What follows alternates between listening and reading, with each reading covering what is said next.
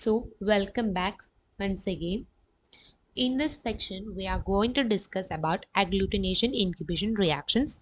So, this reaction is a modified version or modification of agglutination reaction, a modification of modified form of agglutination reaction, that is agglutination inhibition. So, in this reaction, it is based on the competition between the particulated and soluble antigen for a limited antibody binding site. So in this reaction, or in this type of reaction, there will be a competition between both particulated and the soluble antigen. So here both particulated and soluble antigen is involved, and for a or compete for a limited antibody binding site. So as a result, agglutination reaction takes place, and this is a highly sensitive assay for a small quantities of an antigen. This reaction is highly sensitive.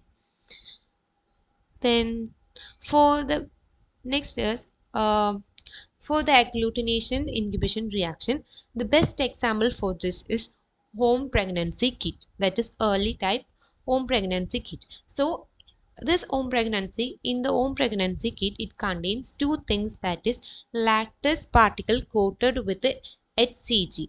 HCG means we are already familiar with HCG, that is human chorionic gonadotropin, that is an hormone that is produced during the pregnancy only, and that is HCG. And next one is antibody to this HCG, that is anti-HCG antibody. So these are the two things that present in the pregnancy kit, and this kit is employed with haptane inhibition.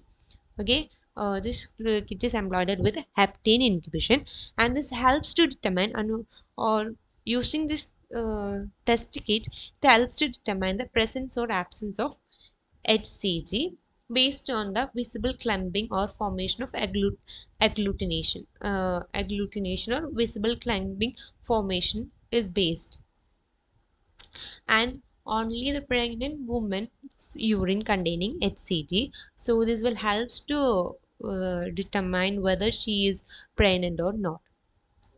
Now let us look how this takes place. So this is an overall reaction, how the test is carried out in the pregnancy test kit, pregnancy kit, and the test is done by. I already said that this kit contains lattice particle coated with a HCG, that is HCG carrier conjugate. This is the HCG carrier conjugate, and next one is anti-HCG antibodies. These are the two things present in the kit.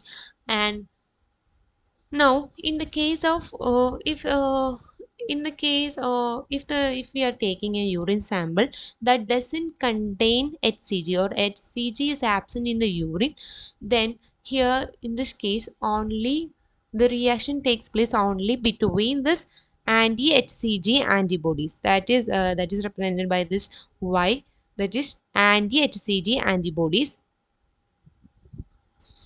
Sorry. Okay, this is the anti-HCG antibodies.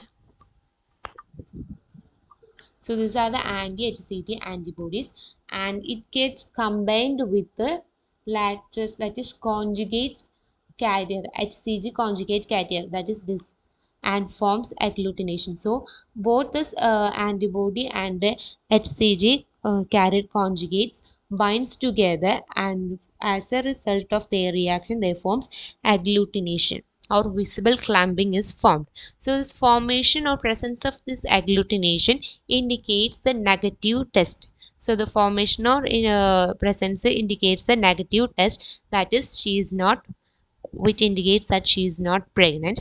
Whereas in the case of or if we are taking the urine sample with which contains HCG is present in it, so in this case the reaction is taking place by step, that is by first it will react with the HCG present in the urine, that is by this pink dots.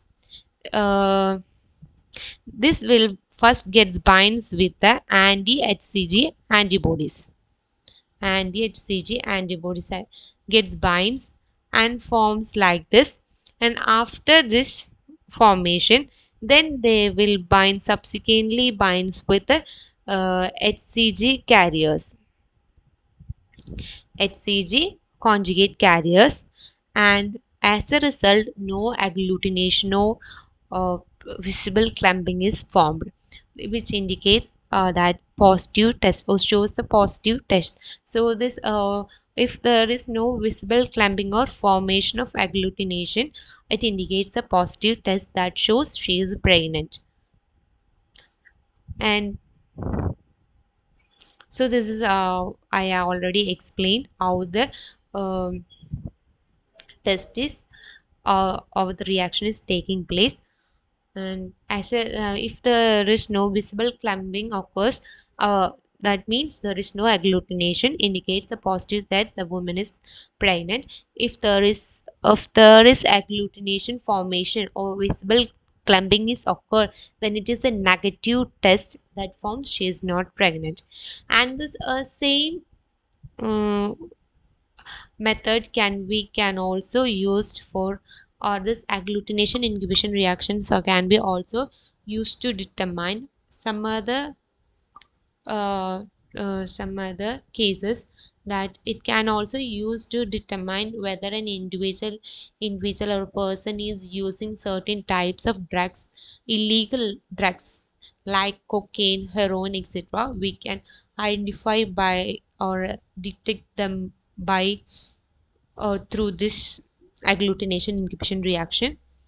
And also we can in laboratories we can determine whether an individual or a person is exposed to certain types of viruses.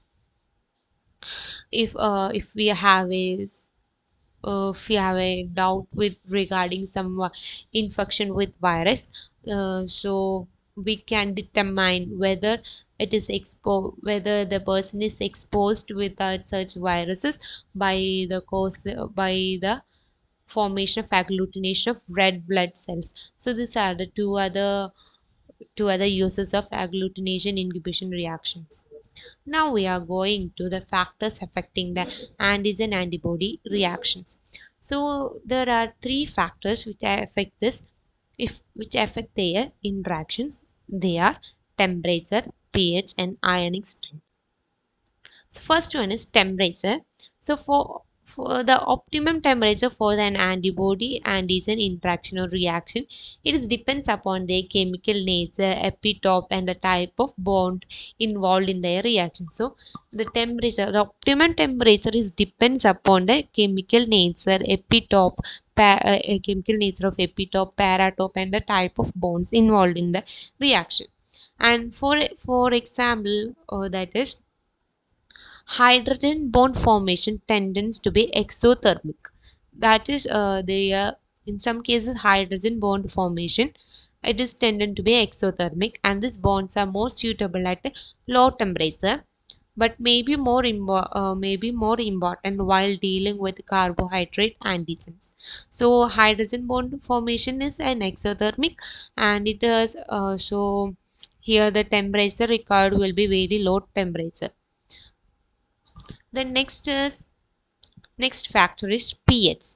pH, the effective pH range, or the pH range for the antigen antibody reaction occurs at the range of 6.5 and between 6.5 and 8.4.